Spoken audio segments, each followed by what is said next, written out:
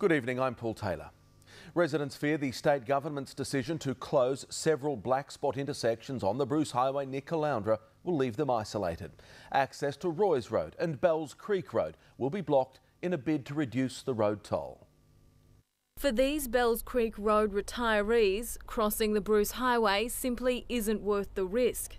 There's been a few deaths there in the last 12 months or so, and it's, that should never have happened. None of them should have happened.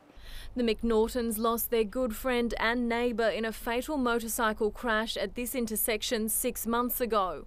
They believe an upgrade to the notorious black spot is well overdue, but feel blocking off the intersections at Roy's Road and Bells Creek Road is a knee-jerk reaction. We've got Caloundra South coming in. As soon as the state government can get it in, 65,000 people, this is going to be the southern entrance.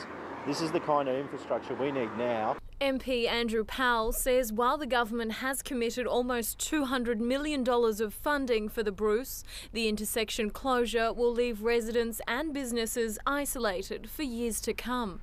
They shifted the highway 25 years ago and they said they wouldn't lose access to us like they've done. But that's now forgotten and we've now lost our access. For Daly's turf truck drivers, the closure will add an extra 40 minutes to a round trip. Main Roads have told residents the upgraded bypass will be ready within 3 years.